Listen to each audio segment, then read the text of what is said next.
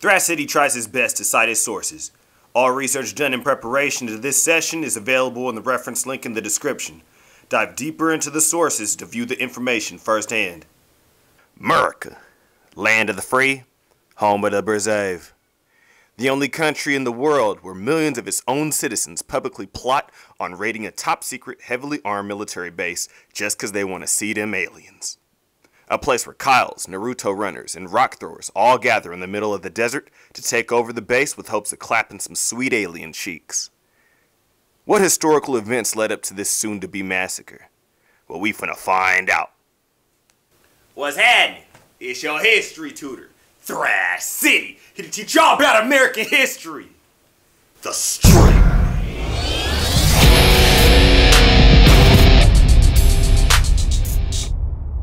The First Settlers Part 2! Now today we finna be going over another explorer who landed in America before Columbus did. Now this dude's a beast. This dude's a Northman. This dude's a Viking. I'm talking about none other than Leif Erikson. Northside Long Beach, hit the counter, make $1, flip it, split the dollars with my mama children. Leif Erikson is a voyager, son of Erik the Red, who was also another voyager. Now, if you don't know who Erik the Red is, y'all need to Google him. He's a whole other beast of his own. Anyways, Leif Erikson is from Brattahlid. Brattahlid is now a town known as Quasasuk in Greenland.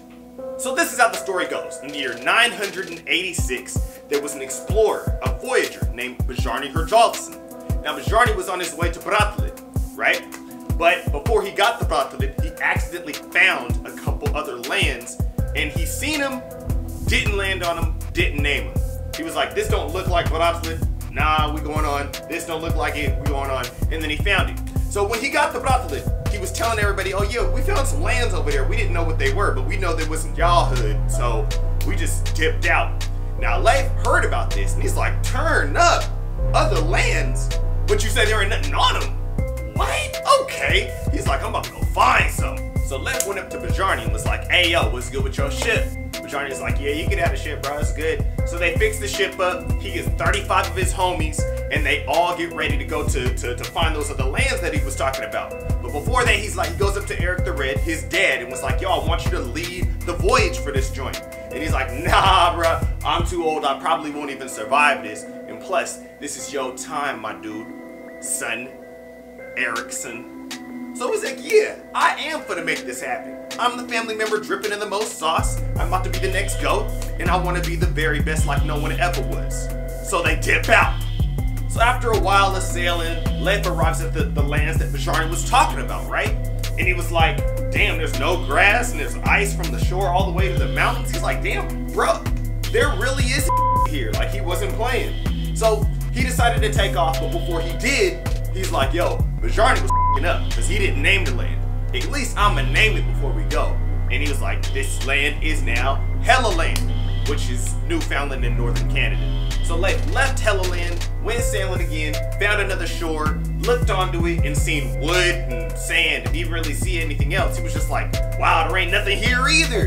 He said, but you already know, we gotta name it. It's wood on the floor, Markland. So Mark is like wood in their language, I suppose. So he just pretty much seen wood, it's woodland. And that's Nova Scotia. Did I say that shit right? No. Nova Scotia. Nova Scotia. Nova Scotia. So they leave Markland. They sail for about 2 days. They arrive at Nantucket or Cape Cod or Barnstable off of Mount Hope Bay. Nobody knows this is legit a millennium ago. What? Wherever it was where they landed, they liked it. So they set up for the winter and they built their houses and all that. They liked it because the grass didn't wither away as much, so they could raise land animals and didn't have to fish for salmon all the time, right? They liked it because there was more sunlight in the daytime, so it was literally more lit over there. They also liked it because in winter, there wasn't no snow. So that was tight. So you mean to tell me it's cold, but it's not cold? Okay. So after they get their houses set up, they get accustomed to the land, you know, they're all settled in. Then Leif was like, okay, this is what we're gonna do. We're gonna have half of us stay at home, and then half of us go out and explore the land. Everybody return back before nightfall, and nobody split up, all right? So that's what they do. They head out. Now, Leif actually got there with his foster father named Triker. Apparently he was a German, right? They return back from their exploring and Triker's missing one day. And Leif loses it. He goes off. My boy started making speeches and everything. I told y'all not to leave. You know what I'm saying? You're supposed to be back before nightfall. What are y'all splitting up for? How do you lose my foster father? Everything. I got whoopings from him. Like, we grew up together. All this. How y'all lose my boy? So, you know what I'm saying? They strap up. They get their axes and spears or whatever the hell else. Bows and arrows. And, you know what I'm saying? They strap. They ready. They don't know what the hell happened to Triker. They don't know, like, if he got shot. They don't know if he got abducted. They don't know if he got eaten. But they just know they're about to go find their home. So it's on. Leif gathers 14 of his homies. Yo, let's go bust some heads. Find out where my boy is. Who's abducting homie? And then, about like 12 and a half minutes later, Triker rolls up with some grapes. So Leif was like, Triker, where were you, my dude? What happened? And Triker was like, why you tripping? He's like, Triker, give me one reason why I shouldn't deck your shit right now. One reason. I thought you was dead. You see how we strapped? We was finna come find you. We didn't know what the hell happened to you. And he's like, bruh, chill. I found grapes. And he's like, you got purple? He's like, I got grapes. So he's like, oh, snap, turn up. So what they did is they spent the whole winter there, right? Then they took the grapes and a bunch of grapevines and they sailed back to Brasilien. But before they did, you already know what he did. He had to name the land, and it was called Vinland because they found vines there and grapes. So Leif gets back to Brasilien, right? He got street cred, he got riches, so you know he's icy. Get it? Greenland is cold, icy. Never mind, I'm gonna stop. He also got all the Greenland thotties on him, so you know he's swimming in sauce right now. And lastly, one other thing he got was a new name. They called him Leif the Lucky. He got riches, and upon his name was respect. Put some respect on my name. You understand me? When y'all saying my name, put some respect on it. And that's pretty much it when it comes to Leif Erikson's saga of discovering America.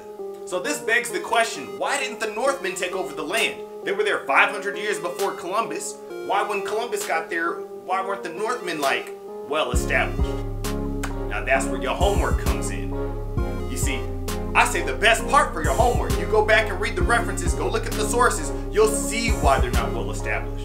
And that's some crazy shit. Like there's all types of battles and swords swinging and you know what I'm saying? Some M. Night Shyamalan type stuff's popping off there. But I'm gonna let you read it. You can read it though. That's it for Learn with Thrash City, American History. The First Settlers Part 2. Join me next Tuesday where we go over the final part of the First Settlers. And it's not what you think it's gonna be. So you ain't gonna wanna miss that one. I'm gonna with y'all next Tuesday. Stay up and keep grinding.